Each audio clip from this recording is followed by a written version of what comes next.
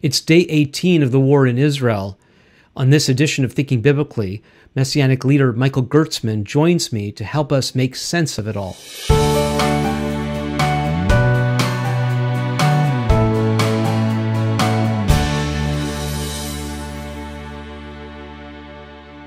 A couple of weeks ago, I had my most popular podcast yet, which tragically had to do with the subject at hand for today, the war in Israel, as I had a very, I found, difficult conversation with my friend Avner Bosky living in Beersheba in Israel.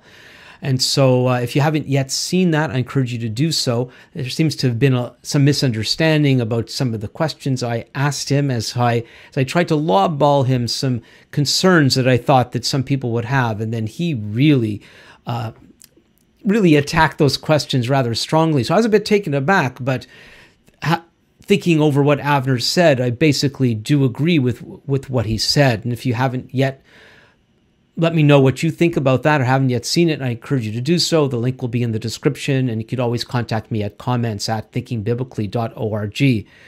Well, now it's a couple of weeks later. It's day 18 of the war in Israel, and I reached out to another Messianic Jewish leader friend of mine, Michael Gertsman. We've known each other for a long, long time. He spends half the year in Israel. He's currently in Montreal, and we just had a wonderful, if wonderful is the right word, conversation about all that's going on and what it should mean to us.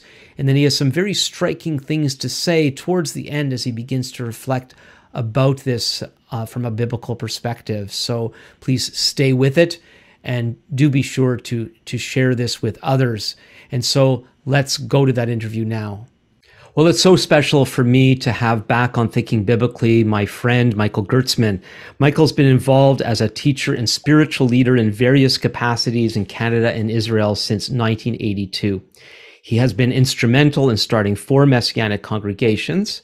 In 1998, he founded Lion of Judah Ministries Canada. Michael and his wife of 54 years, Florin, spent half the year each in Canada and Israel, where, among other things, he's been involved in administering and funding humanitarian aid and community development projects in immigrant communities. Michael and Florin have 2 children and 4 grandchildren. Thanks for doing this with me today, Michael. You're welcome, Alan. I know there's, people know us. A lot of people don't. And I just, on the personal side, I just did the official intro, but especially given what we did a few weeks ago, I just wanted to share with people, we go way back. We are both from Montreal, but we met in Vancouver in the early 80s, and we were very involved in meetings with other Jewish believers.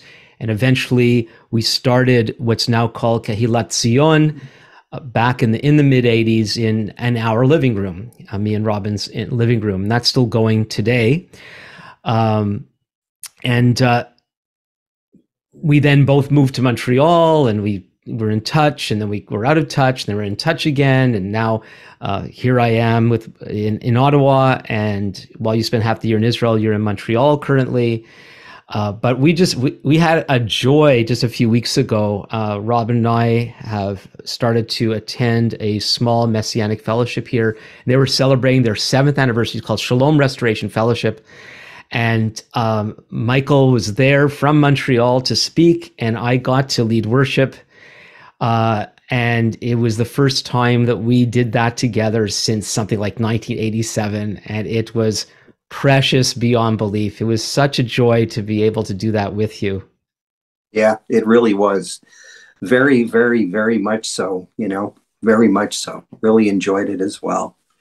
Really. So now we're going to move from that precious memory to a more difficult subject as we discuss what's been going on with Israel. This is my first podcast since I did the one with Avner Bosky 2 weeks ago, which I don't know what to call it. Sadly, it's been my most popular podcast by far, no comparison whatsoever, as people got to see me react to some of the things that Avner was saying. I've been really, I've come a long way since 2 weeks ago and really challenged by Avner. We're going to talk about that a little bit in a moment. But I was really also surprised at the amount of positive responses I was getting to what Avner had to say. And we'll get to Avner, but I want to start with you, Michael. Where were you? What were you doing when you first heard about what was happening on October the 7th? On October the 7th, I was up in a town called Maniwaki, which is about 4 hours north of Montreal, doing a conference up there. I was one of the conference speakers. And at 7:30 in the morning, I woke up and I looked in the news. I always look at the Israeli news, and I saw what had transpired. And I remember it was good that I didn't have to speak till the afternoon, because my heart was so heavy when I read about, the attack and the slaughter and the capture and the kidnapping of these people. I was just overwhelmed. I do not know how I made it through the morning, but mercifully I was with believing people. And I came in and I told them what happened. And I said, please, please join me in prayer. And so part of that, I think it was 2.5 days we did up there. Part of it had to do with, this intercession for what was happening. And in a sense, I'm glad, because it sensitized these people to, not only their connection to the land and the people, but also to carry the burden, in terms of what was happening, and take that beyond the day that I left and continue to pray and join with the rest of the believers in prayer and intercession for the land and for our people and for the army and so on. So since then, how are you doing now? Well, I track with it daily. It's interesting. I was on the phone yesterday with Michael Nissim, who was Daniel Nissim's cousin. Michael lives across the street from me in Naharia, just to get an update on what's happening. Daniel leads the fellowship that we started all those years ago. That's correct. Yeah. And Michael usually takes care of my apartment when I'm gone, and uses my library, or I should say your library. We don't need to get into that. I've tried to relinquish those books. By the way, he likes it. He likes it. He said, "Oh, you've got some good books in there, Michael." Anyway, okay, forget it, Alan, forget it. There's more important things right now. Exactly. So I was talking to him about, what's going on, because basically within 4 kilometers of where the city limits of Naharia are, everything's been evacuated, because we're 9 kilometers from the border. And basically our city has become an army base, and the army and the police are, on patrol. They're on the beach because they expect perhaps Hamas will try to come in by water, which they've done in the past. Not Hamas, I should say. Hezbollah will come in by water, which they've done in the past. So the city is, I wouldn't say it's under siege, but I would say that it's become an armed camp. The place where our congregation normally meets has become some kind of military HQ as well. So, but it's interesting what he said to me. I said, well, what's life like there? And he said, in some ways it's like normal. He said, I went into Aroma, Aroma, it's the, one of those espresso bar cafes. And he said, I went into Aroma and the place was packed, and I couldn't, I couldn't get a seat. And he said, look, when you have a rocket, I said, well, what about your congregation?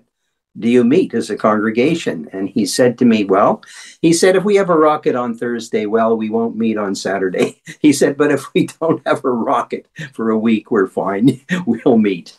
And he said, people are out on the streets. And, the Israelis have gone through this. This is a 75-year-old phenomena here. So, they're used to it. But let me stop you there for a second. So you chuckled, and all the years I've known you, you're a bit of a chuckler, and we're not going to do psychology right now. But was Michael chuckling when he said, "There's a rocket on Thursday, we won't meet on Shabbat"? Michael is not a big chuckler, but he, you could tell it was his wry sense of humor coming out. He's kind of dry in his sense of humor. He's a very serious guy most of the time.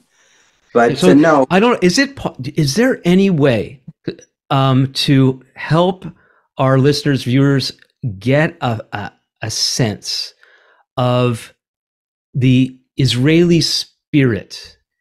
Because it's, I got to lead one tour. I hope I'll be able to do others. And one of the things I want to get people to connect with is that sense of normalcy that Israelis live with in the face of existential threat. Now, the concern is way higher right now. yes. But are you able to express what that's like? And I know you just did. Could you do a little bit more of what it's like to live in the neighborhood? And even this, the neighborhood is right there. Like the borders of people who want to kill Israelis is right there, and us in North America have no clue what that's like. Yes, I think let me tell you a little story of something that happened before I left. There was rocket fire, and it came pretty close to the city. And I remember that when we heard the bang, we knew it was close. We thought it hit the outskirts of the city, but it didn't. And everybody was out on the balconies and looking and on the street. And then, because there were no sirens, people went back and they went back to their lives, and life went back to normal, even though there had been that. Israelis have come to this point where they're not cowering in fear. They understand there's a modus operandi during war, all right? It has to do with everything from the grocery stores and how many people can go in there, and no hoarding in no people are allowed to hoard, and so on and so forth. But there's this tremendous spirit of unity. I mean, one of the things this war has done is taken a country that was incredibly fragmented politically, along religious lines, you name it. We were having demonstrations of hundreds of thousands of people blocking major highways prior to all these things happening, things we'd never seen in the history of the land.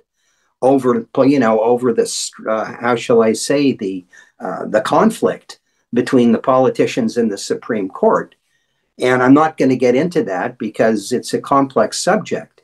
But then all of a sudden, a land that was divided in a manner that had never been seen. I remember I was on a prayer call several weeks ago, and I said on that prayer call before the war, I said, if things don't change, because we were praying that there would be a spirit of compromise, something would happen. I said, if things don't change, the only thing that's going to bring us together is war, because that's the way it's been in the past. I think I was on that call, or one like it, when you were mentioning that. Yeah, so that's what I said at the time.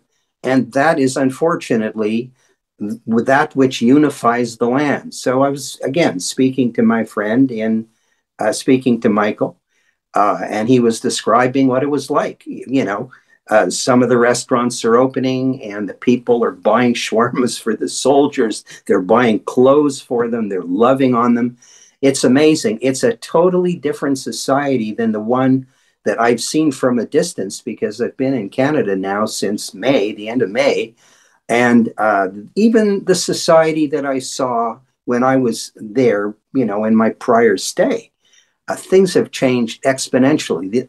People have pulled together. They truly have. They see we have a common enemy, and it's not the Supreme Court. It's not the religious leaders who hold political office. It's not one another. We have an enemy who's, virtually committed to annihilating us because they believe we have no right to be here. Yeah. So I'd say, yeah. No, I want to get to that. One of the things that have really moved me, and it's on the subject of just the whole attitude and spirit of Israelis. We're friends with a family in Jerusalem. They're not Jewish, but their children were born there. And unlike North America, as you know, just because you're born in Israel doesn't automatically make you an Israeli citizen. But their eldest son wanted to be an Israeli, and he wanted to enlist in the IDF. And so he did that. And it was the first day. It was October the 7th, and I got a picture of this friend's son, whom I've met, and there he is in his uniform, getting into a taxi, going off to the base, and we've kept in touch since then. I think it was yesterday through WhatsApp. How are you doing? And we're fine. I don't know what his tone was, but we're fine. And then he gives me a little update about where his son is in the country, and he's like thinking in terms of North American wars and being in Canada, United States, and talking about the war in Europe. Oh, our son has been called up to the front, and it's thousands and thousands of miles away. But there, it's just about down the street. Yeah. Their son is at the front, but we're fine. And I don't think that's stiff upper lip. No, it's not stiff upper lip. It's just that we've lived in this mode for so many years. You know, when I first moved to Israel, one of the things that used to absolutely shock me, I would go into the supermarket, and of course, because there were only two of us, our basket would be filled, say, this much. The Israelis would fill their baskets to the top and overflowing. And I thought to myself, man, that's expensive. People here, a lot of them don't earn a lot of money. Why do they need all this food? And then I came to realize as I lived there that we've lived in this state for so long that we never know when it's going to happen. So in other words, always ready. Always ready. So in other words, that kind of attitude has prevailed. But I think that to be honest with you, that as the land has prospered, as we've seen this incredible uptick economically, and as we, saw our military increase not only in strength, but in sophistication, in the weaponry and so on and so forth, I believe that we began to become slack in terms of vigilance. Now, someone would say to me, oh, this isn't the case. But given what happened on October 7th, I would say that, yes, we definitely let our guard down and began to think we were fine.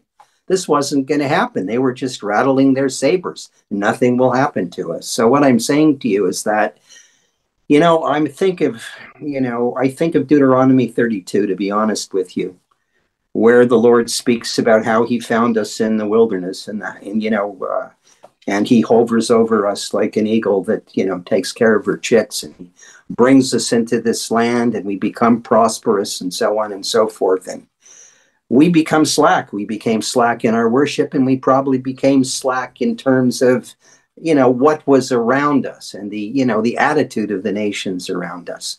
And this is exactly what I see as I looked at contemporary Israeli society. But it takes a war to bring us back to where we really are, who our neighbors really are, what their motivations really are. And it brings us back to the old days, so to speak. And, and that follows. Yeah, it's one of the things that, I heard people reacting with, what were they doing having a party so close to Gaza? What are they doing? What are they, and the immediate thing is putting all the blame on Israeli intelligence and government of not doing their job, but not realizing how I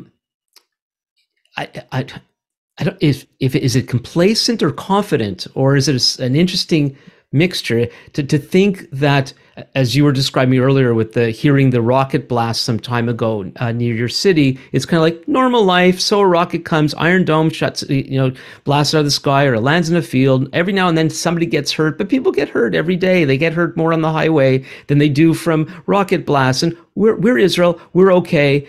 And I think for a lot of us, when we heard what happened, we're thinking of all the other wars, as if that's the consciousness of the people, when it's not. It's going to parties, it's going to Aroma Coffee, which I would love to do, and it's living normal life. And then this happens, and it's a yet again another wake up call.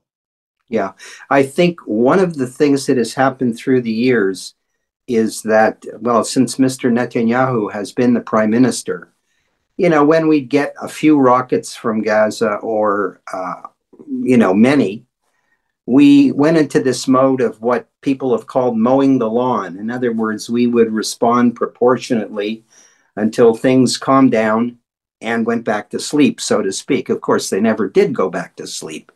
The fact of the matter was they were digging up water lines and using the metal pipes for rockets, and so on and so forth. But this stuff was happening in a sense, I wouldn't say invisibly. Probably our intelligence knew this. But what I do feel about it was, for so long we had adopted this attitude that, somehow this will all stop, it'll all go away, and they'll go back to seemingly back to sleep for a while. This one took us by surprise because we never expected anything of this magnitude to happen, with the barbarity and brutality with which it happened. So, as I say, this, what I'll call years of this particular philosophy militarily, I think has cost us. So the people stayed in the Gaza envelope. They stayed on their kibbutzim. They lived their lives there, did the things that they do in the kibbutzim. These people went to a rave down somewhere in the area, never thinking, it's going to be like it was, a few rockets or many rockets. We'll take care of it. It'll all stop. We'll go down. We'll have a good time in the Negev, and so on and so forth. But this time was a bad one. Okay, this time was a bad one, and that was pretty was made clear by my quote unquote chat with Avner a couple of weeks ago. Now I know you've watched it. What were your thoughts on his perspective? Well, I'm going to tell you something, Alan. You sent me 2 articles. There was I watched your interchange with Avner on your podcast. And I also read the thing that your son Josh wrote. And I came out of it with a certain very clear-cut view that when you look at diaspora Jewry and the situation of diaspora Jewry, a lot of the attitudes reflected by Josh. Are you saying diaspora Jewry, the Jewish people living outside the land? Yeah. Okay. Yeah, right. Sorry, that's good. When I look at the attitude of diaspora Jewry, and the way they respond to things, we're a minority in a country where we are a minority. And we need to curry favor, of course. We need to have friends. And I agree with that because we don't really have protection. I remember one day I was sitting with a pastor friend at a pizza place in Montreal on DeCarry Boulevard, one you probably know. I forget the name of it now. It'll come back to me. And we were talking about, these things. This goes back quite a few years because he passed on several years ago. And we had a guy sitting next to us, and who was a Jewish guy. And he was listening to our conversation and our interchange. And basically he said, I'm very interested in what you're saying. And so we said, well, one day this is going to happen here. Believe me, this is going to happen here. Oh, no, he says, we have the police to protect us.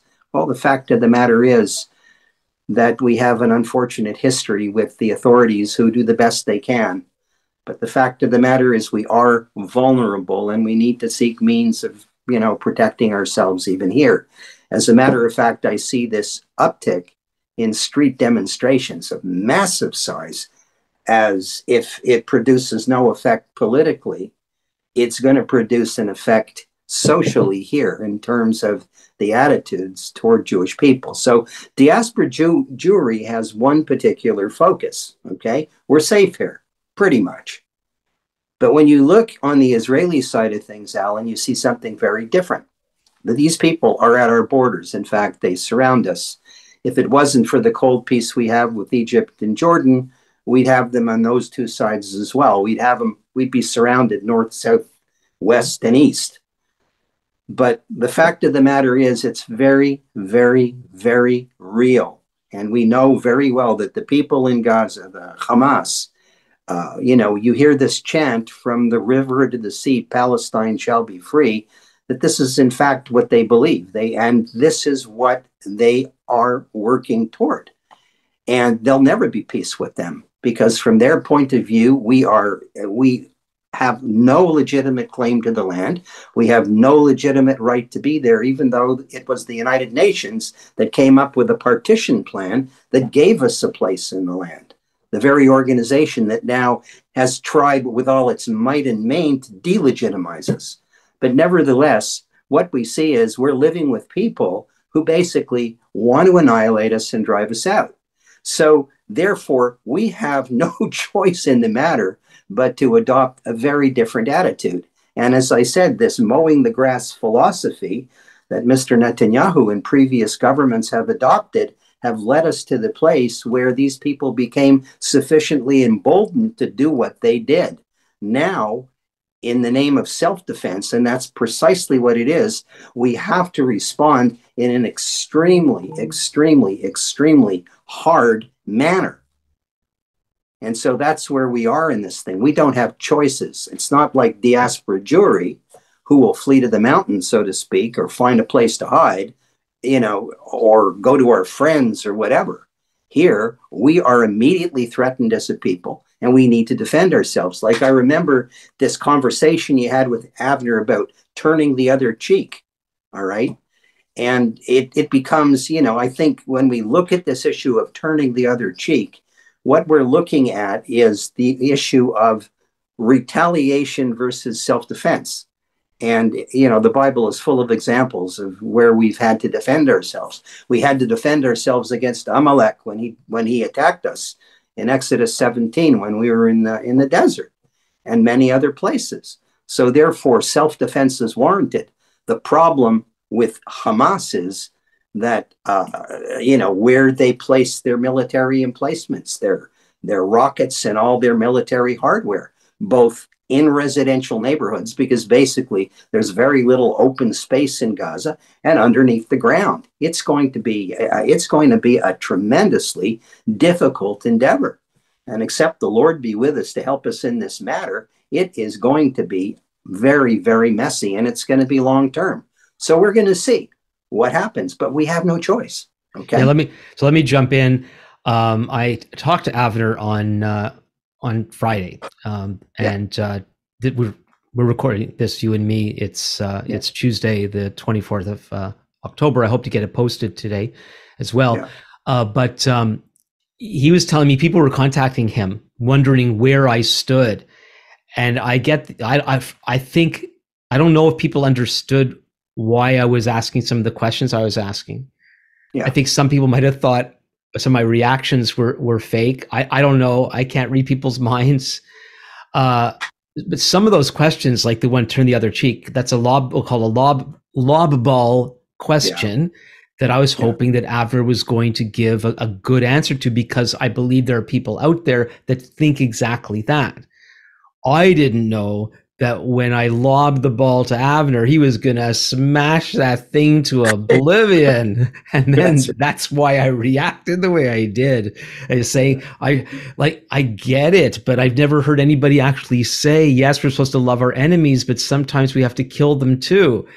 Because we believers, at least outside of Israel, maybe. And I was just reading today in the Times of Israel, which I've appreciated to some extent, what some of their reporting, but there was this second pair of hostages that were released, and this 80-something-year-old woman they had some sort of press conference, and they're giving some backstory, and her husband, living almost right at the Gaza fence, are part and parcel of the peace movement in Israel. So it's not only Christians, it's not only Westerners that think that we need to play nice and we need to hold hands and sing Kumbaya as quickly as possible. There's even Israelis in Israel that think that we can make nice with the Palestinians. Yeah. And what I was getting from Avner, and some of that was legitimate questioning. Like, I'm looking for is there nuance here? With Avner, there was no nuance. This was like the Allies having to attack Germany, and there was going to be collateral damage. We're sorry about it, but he was hardly calling it a necessary evil. It's just plain necessary. Can you respond to that? Yes. I think, we've been very principled, you might say, in our warfare, in the sense that we want to limit as much as it's humanly possible to do, or militarily possible to do, collateral damage, meaning the death of civilians, the death and injury of civilians. But it needs to be balanced with the fact that these people have, hid themselves in a civilian population. And consequently, when we look to target their military, facilities, we have no choice but to hit civilian areas. That causes a tremendous amount of difficulty for us. Now, what we've done in the past is what's called knocking, where we warn civilians in advance, and that's precisely what's happened now. And with leaflets and with text messages for people to flee. Right. And basically, about 700,000 or more of them have gone, and I guess they've gone south. Egypt refuses to open its border because they've done it before and paid the price for it. So they don't want the Palestinians. Jordan doesn't want them either. They don't want the trouble that they bring. They're not highly regarded in the Middle East. Okay.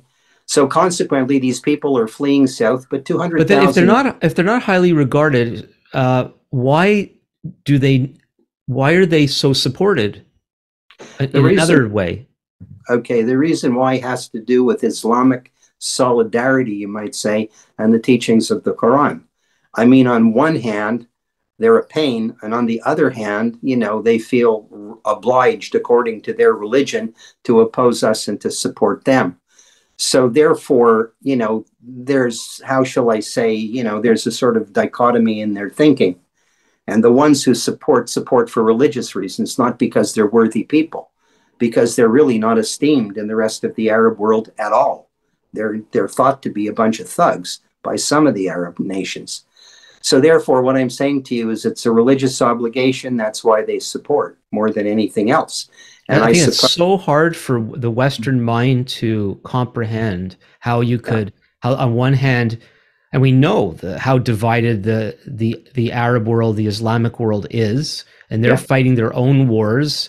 Yes. But when it comes to Israel, there's this others. So there seems to be, Hamas is viewed as deplorable in one sense in the Arab world. On the other sense, they support the fact that they want to annihilate Israel. Yeah. Well, I don't think that they support the fact that they want to annihilate Israel. For example, a lot of people are saying that Hamas started this because they wanted to scuttle this deal between Saudi Arabia and Israel. The United Arab Emirates have come into a commercial relationship with the Israelis. Israelis have traveled to the UAE and to Dubai and other places. And the Saudis, see the commercial opportunity with the Israelis, especially for advanced weaponry and many other things. They wanted to start a commercial relationship. And their king, he's a young guy, he's in his late 30s. He wants that relationship. But what's happening is, Mecca is the center of Islam. And again, there's this conflict between, religious obligation and just plain ordinary pragmatic, life. And so consequently, for example, they say things like, well, this can happen. We can have this trade relationship and so on if you give the Palestinians their state, so to speak, this two-state solution thing. And so consequently, what I see is that depending on the pressure that they feel from other segments of the Arab world, from the religious, the religious minorities, majorities, they respond and say things and support. But the one who actually gives money is Qatar. They're entirely on their side. So, and also, too, they speak through two sides of their mouth. On one hand, they seem to be ready to broker certain types of more peaceful activities. And on the other hand, they give them millions, billions of dollars, which end up in the pockets of the leadership of Hamas. Everybody knows it. They end up in tunnels. The cement that goes in to rebuild homes goes into the making of tunnels. Military equipment and hardware comes into the land, probably smuggled through Egypt. That's why they blew up all the tunnels. But one way or another, all the monies that are being given to Hamas basically are being put into the military. That's exactly why it's an impoverished enclave, a totally impoverished enclave. So it's it's what we would call in Hebrew. Well, it's not even Hebrew. It's Russian. A balagan. That's exactly what it is. So the Arabs are divided, in a sense. The Saudis are, basically they export globally oil and other things. The UAE has become a center of global, commercial enterprise, and so they see profit in establishing a strong links with Israel. But on the other hand, there's the religious thing, which causes them to take the side of the Palestinians or appear to. But their statements, if you read their statements at other times, they're not exactly complimentary or flattering rather toward the Palestinians. On the contrary, they're sometimes quite derogatory, and they wish they weren't there, but they are, and they're religiously obligated to help them in some measure. But have you heard any strong words of condemnation from the Arab world for what Hamas did? Initially, there were over what happened on October 7th. Okay. Initially, those things came. I mean, they realized that what Hamas basically was doing what ISIS did. And ISIS was a threat to, all the world, and, especially the Muslim world. So consequently, they saw ISIS-like behavior on the part of Hamas, and they did condemn it. But in the long run, when they look at it, they know very well that if in the face of things, if they establish these ties with Israel, it's going to be a liability. It's going to cause all kinds of problems in the Arab world, in the Muslim world, I should say. And, so there's this ambivalence, this going back and forth. So it's hard to discern Arab attitudes. What they say to one another in private may be very, very different to what they're putting out publicly. So they're making a certain set of demands. The Saudis have backed off, I think, right now from establishing this trade relationship with Israel, because they understand it would be very unpopular in the Arab world, because there are those who support the Palestinians in their quest for what they call, their own state. And so it's a very delicate issue with, major powers, Arab powers like Saudi Arabia and Egypt in particular. Yeah. So you know how this story goes every time Israel gets attacked, and this one, of course, has been the October 7th was the worst single day attack on the Jewish people since the Holocaust. So you get various countries in the West, you're mentioning some of the Arab world condemned Hamas's actions, but if they really were people of goodwill, they would go in there, they would surround them, they would say, give up the bad guys and enact justice. Instead, like every other time, Israel, with some help from the West, the US and some other countries, Israel's the one that has to stand there and deal with it. And then they end up, like every time, they're quickly made out to be the bad guys because there's more Palestinian deaths than Israeli deaths. And Hamas knows how to play that game. Absolutely. Israel has to play the game because they don't have a choice, because it's an existential threat. But Absolutely. Then if the people that decry the so-called innocents dying in Gaza, why don't they get their act together, give an ultimatum to Gaza, to Hamas, and do something about it? But they don't. No, they don't. The fact of the matter is what's happened. One of the things we knew would happen when Israel went into Gaza, besides the air raids, but they were planning a ground assault. We knew very, very well what would happen. We knew that the collateral damage would be high because the Israelis said, look, we gave them warning. Anybody who remains in the north, from our point of view, we regard them as we would regard enemy combatants. If they die, they die. Well, there's been this outcry in the nations. Oh, my God. And the issue of humanitarian aid. When we cut off fuel to the land and so on, fuel, power, water, and so on. Imagine this. Here we are supplying these people with electricity, supplying them with water, supplying them with fuel. What? So they can kill us all. Golda Meir said, you can't speak peace with people who want to kill you.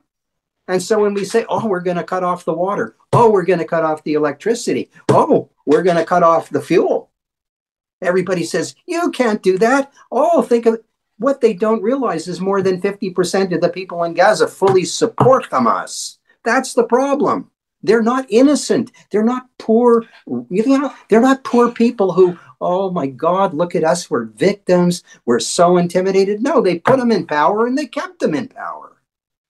I don't care if they're carrying guns. It's inconceivable. So I'm sorry, in go ahead, essence, keep going. yeah, in essence, they're in collusion with these people. They're not innocent victims, most of them. Some are, but humanitarian corridors and everything that the West is insisting on, and then they began to tell us, well, you know what? You have these jets, these F-35s, and somehow they're controlled from the States, even though they're in Israel, and we can cut off your Air Force to some extent, and all kinds of crazy things are going on, so the nations can do what they think is right. The Israelis know that they've got to get rid of Hamas. And whatever it takes to do it, they're committed to do. But the nations are putting pressure on us. Now, yes, there are humanitarian needs. And yes, they have to be managed in some way. But the reality is we're looking at a situation where our enemy is using these things to manipulate us into not doing what we should be doing as they cry out for sympathy to the nations. Al Jazeera has become this Hamas rag. It's unbelievable. I don't even look at it. I get this Google News on my phone because I have a Google whatever. Al Jazeera is the one that's quoted the most. I look at it. I turn it off immediately. It's a Hamas rag. We see these demonstrations. We have seen what the politicization of people over something they don't even understand. They don't understand it at all. They have no biblical perspective to begin with. And secondly, they do not understand the situation on the ground, nor do they understand Hamas, that they're cheering when they kill and maim and brutalize Israelis. They don't get it. They're totally out to lunch. And so we're watching this thing happen. It's going down. And we know what we have to do is we have to clean out the rat's nest. We have to clean out the rat's nest. But it's going to be quite the job, Alan. It's going to be quite the job because, one, it's going to take months. Two is we have the Northern Front to worry about, where I live up in the north. Three, the issue of the tunnels. Tunnel warfare it's not like land warfare. We virtually have to turn Hamas into a crater if we want to obliterate the tunnels, or else flood the tunnels like the Egyptians did and seal them, and they'll be trapped in there. But it's a really, really, really difficult task. So I don't even know what Israel would really accomplish with a ground invasion. We would be in there for months and months and months before we could actually do what needs to be done. And what I see coming down the line is just another version of what we've seen for years. The nations intervene, they do this, they do that. And peace comes, and we're all happy. And I go back to Aroma, and whatever. There's another cafe I love in Naharia called Porto. They have these fantastic croissants with almonds. They're just excellent, right? And I'm sitting there drinking my coffee, and everything is fine, right? And I can walk on the beach at night if I want, but I can't. I just want to, before we enjoy your croissant. I was talking to Avner about somehow Al Jazeera came up, and he explained clearly it's funded by Qatar, and they actually speaking on behalf of Hamas. He said the English version is more moderate, but he said the Arab version is regularly death to Israel. And I think I really wanted people to park on this thing that I said earlier, and not because I said it, but the way Israel is demonized in all this. If the world actually cared, not just about Israel, but about human beings, they would get their act together and they would put an end to this thing rather than letting Israel continue having to fight the war on behalf of everybody else, which is where God has put our people. There's also that the whole the insidiousness of what's going on, and I don't know how to ascribe motive. I caution myself from doing that, but like what happened with the blast by the hospital the other day, where Yeah. immediately the world was saying Israel purposely bombed this hospital, Yeah. um, and the PR damage was done immediately. It Yeah. took what day did the thing happen? Was it Thursday?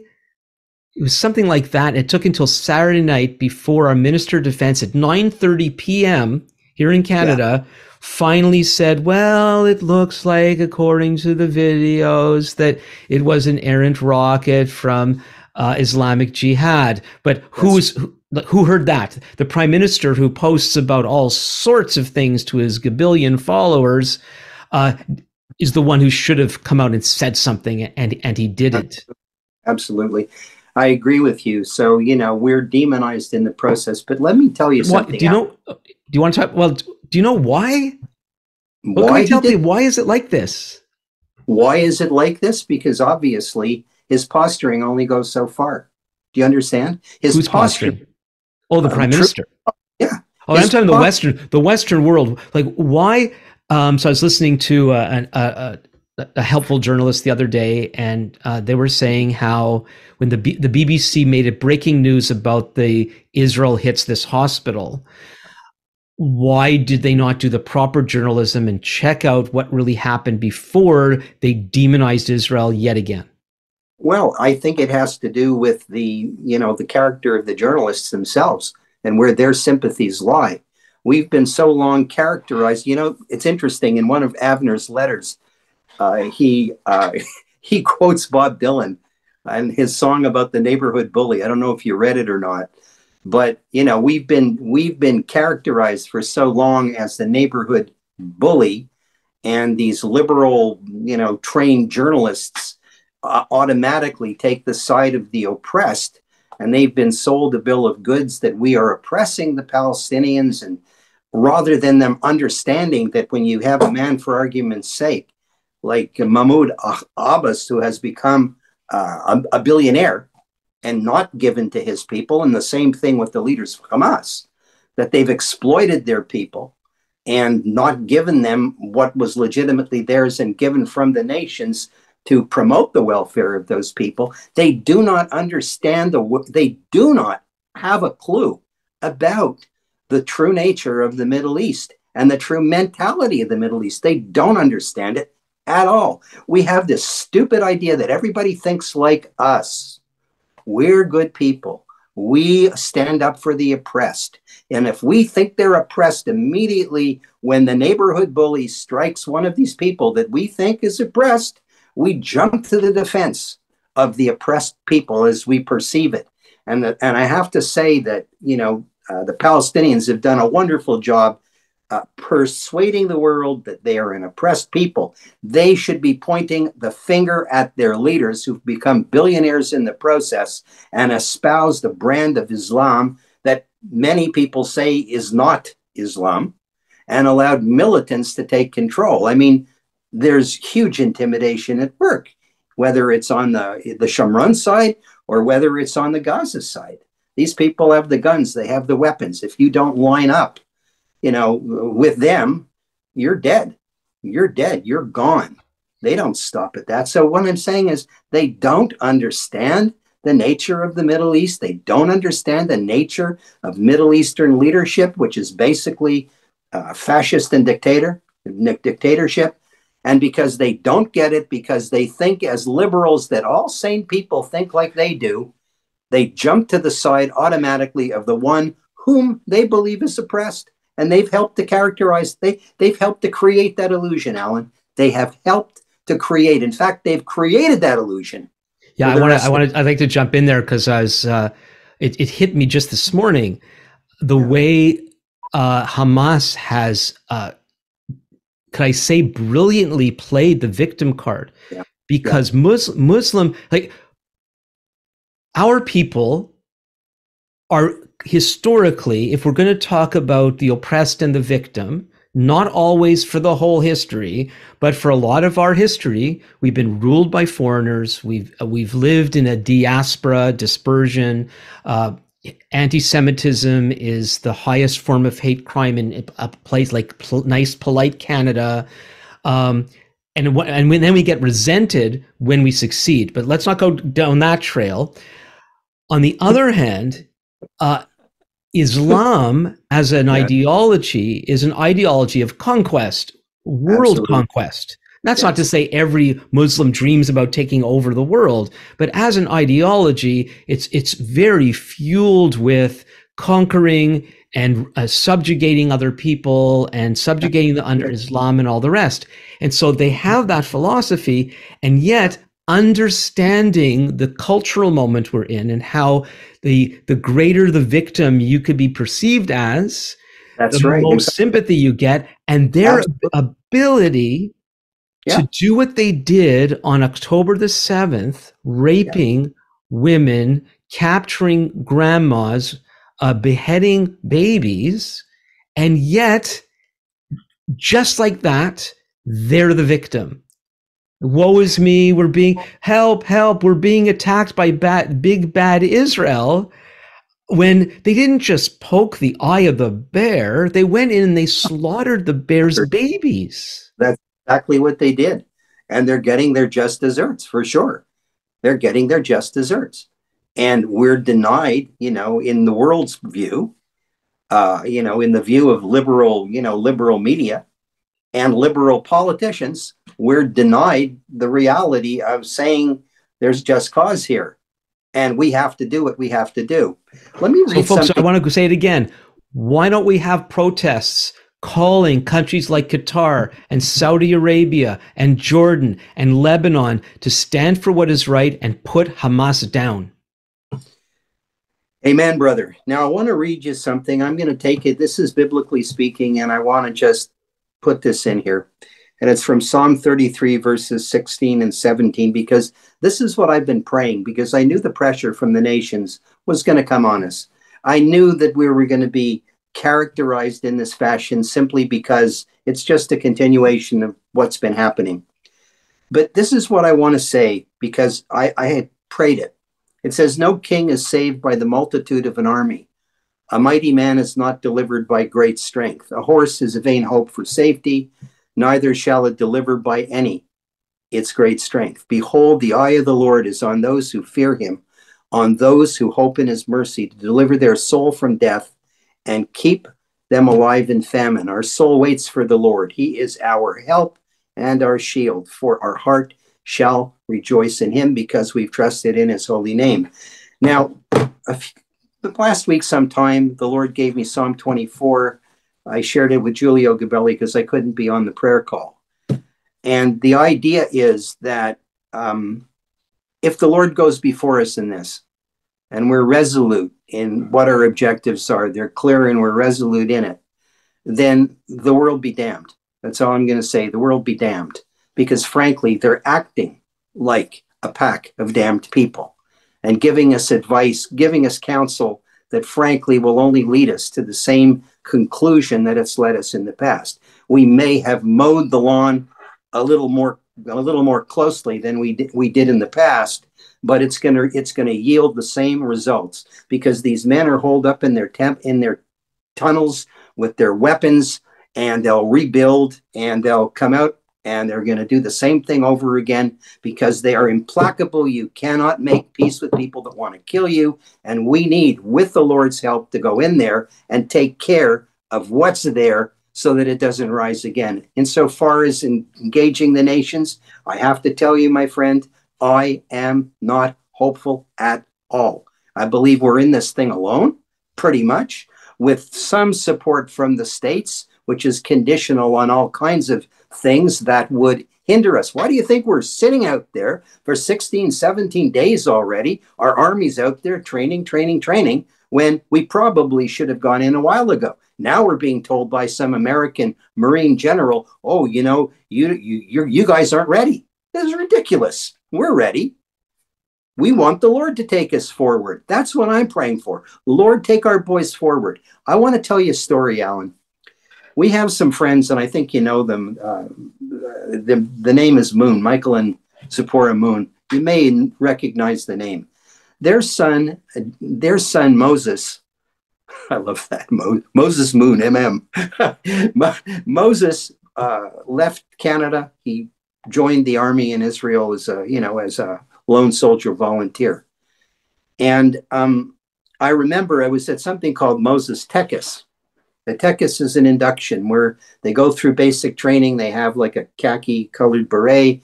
And when they actually become part of the regiment, they're given the regimental beret, which is a certain color. It could be red, it could be blue, it could be green, it could be any one of a number of colors, but it identifies them.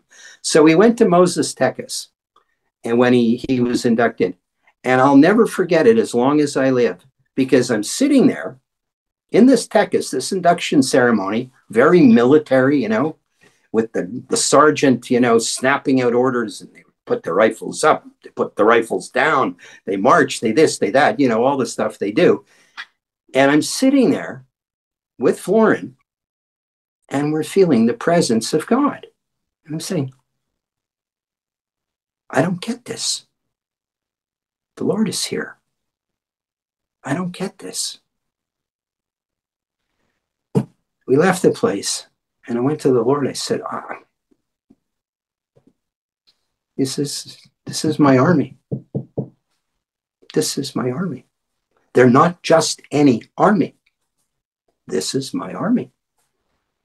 And so when I say, God, go before them, if this is your army, you go before them. You give them the strategy. You give them the resolve to do whatever they have to do and not let themselves, what I'll call worship the gods of man. There's that song. It says, we will not bow down to the gods of man. They can't afford to bow to the gods of man, Alan, to the so-called good advice they're receiving.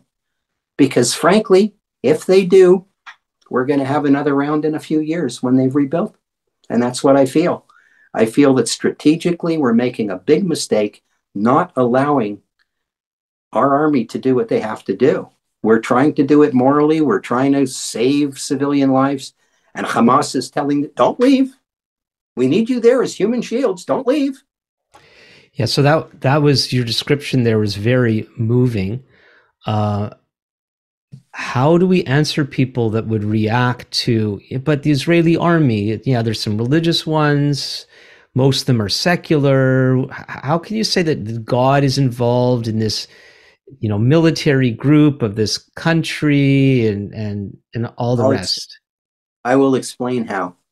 It's very, very simple. Number one, the land is his land. We see this in Deuteronomy 11. His eyes are on it from the beginning of the year to the end of the year. Number two is we are a covenant people. We are the people of God. I think one of the biggest misunderstandings that I see amongst Christians is their misunderstanding of the fact that Israel are as much the people of God as they are. We may at this time, maybe only a small percentage of us are what you would call a saved people who know the Messiah, but the Lord has made some very, very clear promises to our people. Now, those clear promises have to do with our possession of the land and so on, promises to work with us and help us to keep possession of the land. So what I'm saying is the Bible makes it abundantly clear that God has not forsaken our people. Has God cast away his people? God forbid. He has not cast us away. Yes, there's a blindness on us when it comes to knowing who the Messiah is, but we are still God's people. It speaks about the dough and the lump. It says if the that segment of dough we take out is holy, the dough is holy, the lump is holy. We are still set apart to the Lord and for his purposes. And for that reason alone, just for that reason alone, God will be with us. He will open our eyes. I'm hoping, like, for example, if you don't think, I was reading the scripture the other day, there's a Psalm 118, unbelievable. It speaks about how the Lord chastens us. I am telling you that because of what has happened in the land since the last election, the division, the strife, everything else, from my point of view, it's like the days of the judges. Okay? This is my, if we're going to talk biblically, I'm giving you my biblical perspective. This is like the days of the judges. We had to wake up. We had to realize that we are one people, Am Yisrael Chai, the people of Israel live. We are one people with one destiny. There's a land that's been given to us by a covenant promise to our forefather, Avraham Avinu. We know this, and that's just the way it is. And he used, unfortunately, the barbarism, not to get the support of the nations, but to wake us up, among other things. Yeah, Horrible. that's a great point. My perception is, for a lot of Bible believing Christians, some of the difficulty they have with this kind of talk is they don't understand that there's a national covenant with the people of Israel. Absolutely. And then, because we're very focused, Bible believers are focused on the individual and the individual's faith and their relationship with God. And they think that when we're talking about God's covenant faithfulness to our people, that automatically means those individuals are right with God, like Abraham and David and so on were. But there's actually two things going on. And by the way, there's a good place to mention that on November the 5th, here in Ottawa in the evening, I'm going to be doing a special presentation on Israel that I'm calling Israel and the Faithfulness of God. I've been advised, I'm still looking into this, whether it's advisable to give you the location through this kind of medium. But if you're interested in that event, contact me at comments@thinkingbiblically.org. Now, speaking about if the piece is holy, the whole lump is holy. That's from Romans 11. I'd like to talk about one of those holy pieces, and I want to get your response to my son's blog post. I think your son's blog post is an excellent blog post, but I think it's more relevant. And I think I said this at the outset. I saw it as being very relevant to our situation here in North America. Here, well, not only North America, but it can be in Great Britain, it can be in France and other places. Outside of Israel. Outside of Israel. Yeah. I think that even though the threats are immediate in their own way in many of these places now, and I see the possibility of that threat heightening because they're putting extra security at the synagogues now in North America and elsewhere. Nevertheless, specifically, I think what your son has presented is very true, but it has more relevance in the diaspora than it does to, the Jewish state, which currently is surrounded by enemies who have no regard whatsoever for us and see it as their sacred duty to annihilate us. So that's the difference for me. Yeah. So for people who don't know, my son Josh wrote a blog post that he actually did just to get his thoughts out there. He didn't think it was going to go viral. And it's addressing how some of our people, how Jewish people might be responding to non-Jewish silence with regard to the things that happen. And he talks about how we fundamentally don't feel safe in the non-Jewish world. That's right. And he immediately started getting positive responses from Christian friends, but we didn't know it was going to strike a chord in the Jewish world and get picked up. In fact, it ended up being reposted on a news site in Israel. And then a political journalist with the Toronto Sun here in Canada was so moved by the article, not Jewish himself, as far as I know, that he did an article on Josh and his blog post that appeared this past weekend. And I'm very proud of my son. He really did not think that was going to happen. And so there probably still are some of our non-Jewish acquaintances and friends who haven't said anything. What would you say to them, Michael, at this point? What I would say to them is this. We Jews in the diaspora in particular are an endangered species. Notice he's chuckling again, folks. I'm chuckling because this comes from an experience I had many years ago. I was in Hong Kong doing a Watchman meeting with the Watchman group. So this would go back maybe to about 2008 or 2010.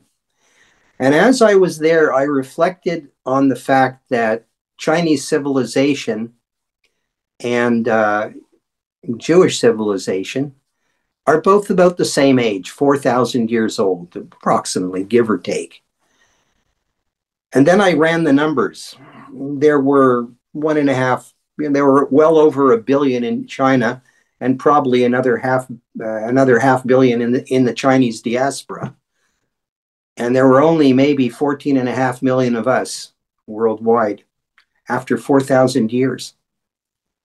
So if you think that we're not an endangered people, if you don't understand that Satan has a vested interest in destroying us, then, you live on another planet. We're Bible-believing people. There is a devil, and the devil is doing whatever he can to hinder the plan of God in regard to the kingdom coming to earth and the reign of the Messiah being established on earth. That's just the end of the story. But we may be few in number regarding other civilizations, but we will prevail. Because if we don't prevail, then our God is a liar, and he's not a liar. What he says is what he does. He's with us. So we're survivors. We are going to survive. We've watched empires come and go, but we are going to survive. Because even though our Christian friends may not understand much beyond individual salvation, we are a people of God, as you are a people of God. God is with us, and because his word is true, he has a vested interest in seeing that every single word of his, of all of that, not one of them will fall to the ground. And this is what I have to say to your listeners today, both those who believe and those who don't believe. There is a God, and this God is the God of Israel. He loves our people as much as he loves those who've given their lives to the Messiah, Yeshua HaMashiach, Jesus the Messiah. He loves us every bit as much, and his words will not fall to the ground or fail, period. That's where I stand. So at the end, we win, period. At the end, we win. And those who opposed us will stand before him one day at the judgment and give an account, if they are not giving an account already, the ones that have fallen. And that's where I am. Yeah. Well said. So Robin and I attended the Ottawa Israel Solidarity meeting at the Jewish Community Center a week ago Sunday. A week ago Monday. It was Canadian Thanksgiving evening. And we were thrilled to see the turnout of, maybe there was a couple thousand people there, with the Prime Minister and other dignitaries were there, and it was astounding. So I've grown up singing, and you referred to it earlier, Am Yisrael Chai, the people of Israel live. And I'm going to choke up now. I've never sung it like that in the face of what just happened 2 days prior. This crowd, mainly Jewish people and other guests, singing Am Yisrael Chai. And then there's the second line, Od Davinu Chai, our Father yet lives. That's right. And I actually looked it up on Wikipedia, because that's besides the Bible. There's where you find out everything. and it's a Shlomo Carlebach song, and you can look it up when it became popular. And the words actually come from Joseph's question to his brothers: "Is my father still alive?" But when referring to Jacob, when Carlebach wrote this one, which it's fairly, I think it's from the 70s or 60s, something like that. That's besides the point. He applied it to God. So as we were, most a lot of people don't understand. Most Jewish people are fairly agnostic about God. There's very religious ones, there's semi-religious ones, smattering religious ones, and even among the religious ones, they may not be sure that there is a God. We are a people first with a strong religious thread in who we are, but we're a people, and here we are. Most of those people in that crowd don't think about God that much. Some of them are upset at God because of the Holocaust and why he doesn't do more in a situation like this. And they're all singing, "The people of Israel lives, our Father in heaven yet lives," not knowing the truth that they're speaking, that you were just emphasizing, Michael, that because of God's covenant with our forefathers, he will come through Absolutely. For us. And if it's despite us, it'll be despite us, but he's still going to come through for us. Absolutely. Absolutely. I want to read another passage of scripture because God came before the Jewish people came. God came first. God came first. Yes. And he came to our forefather Abraham. I want to read this. It says about Jacob, it says here, it says, for the Lord's portion is his people. Jacob is the place of his inheritance. He found him in a desert land, a howling wilderness. He encircled him. He instructed him. He kept him as the apple of his eye. As an eagle stirs up its nest, hovers over its young, spreading out its wings, taking them up, carrying it on its wings, so the Lord alone led them, and there was no foreign god with them. And I could go on. But that's just the reality. God came first, and he found a people. It's not, we look at ourselves as the descendants of this man, but the reality is God came first. He chose us. Maybe some of us said, why doesn't he choose somebody else? And I understand in the light of our history, our chosenness has cost us a lot. But nevertheless, God came first, his choosing came, and then we came because he watched over us. And if he's watched over us this long, even though we've taken the blows, he'll watch over us to the end. So I look at this altercation with Hamas and all the others. I'm not worried about it because I know that in the end, it will all end well. Between now and the end, not so good. but in the end, it will all end well because God, number one, exists. Od Avinu Chai. That should be first. Od Avinu Chai, Am Yisrael Chai. I would turn it around, you see. God came first, and that's what I see. If God can fail, then as a people we'll disappear. Yeah. So don't normally do this, but what I might do is ask somebody like yourself, how shall people pray about what's going on? This is the part that I haven't yet done on my podcast, but I'd like to ask you, I didn't ask you beforehand, why don't we close with, would you pray for the situation? I will do that.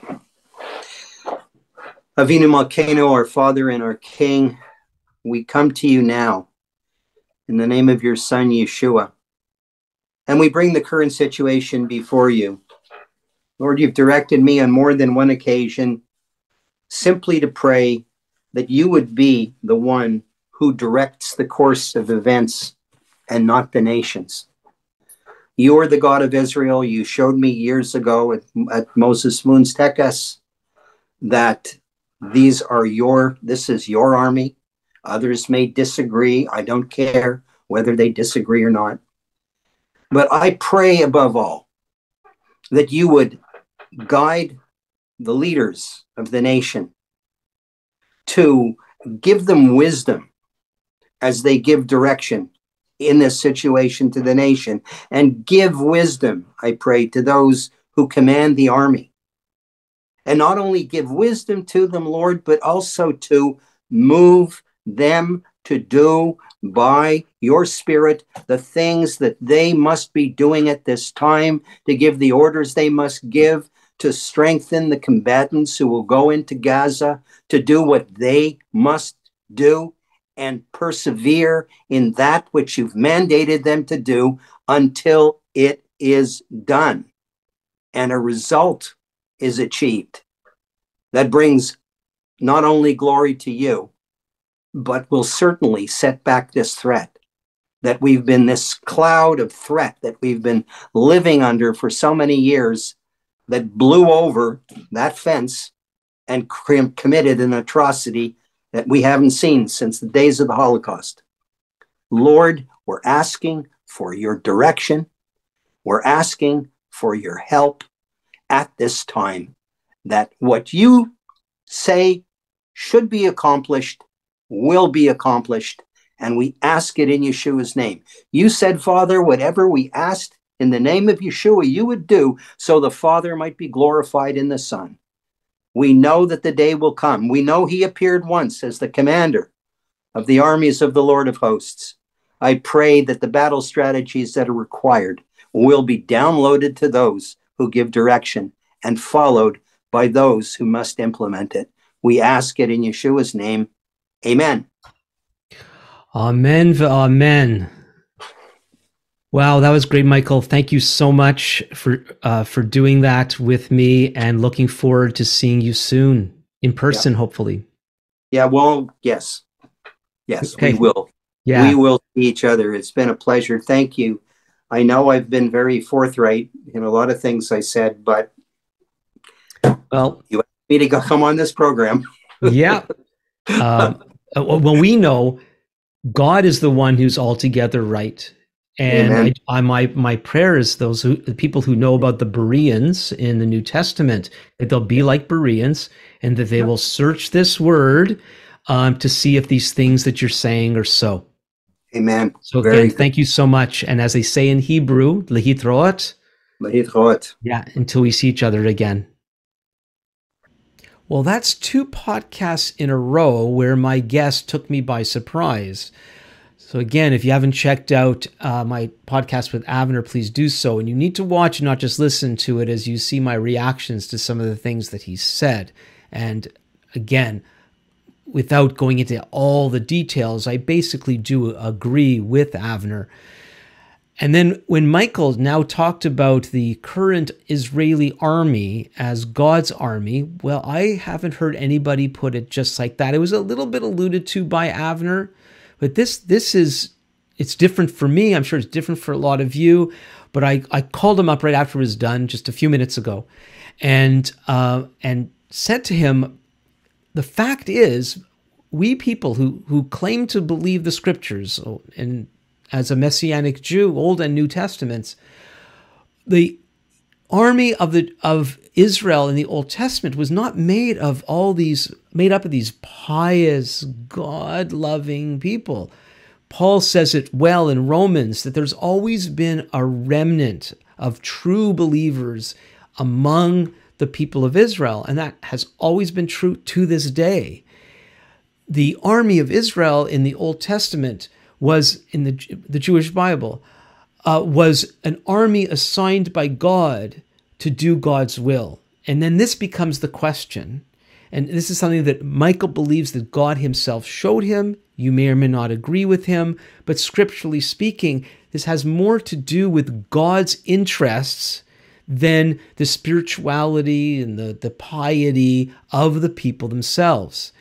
So please, let me know what you think. You can write me at comments@thinkingbiblically.org. If you want to get in touch with Michael, you can let me know and I can pass your comments on to him.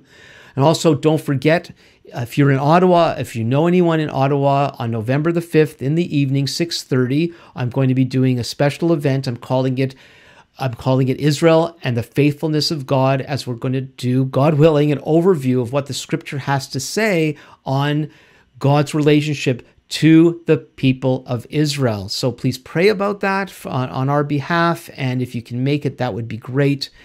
And if you want more details, please write me at comments@thinkingbiblically.org. Until next time, this is Alan Gilman with Thinking Biblically.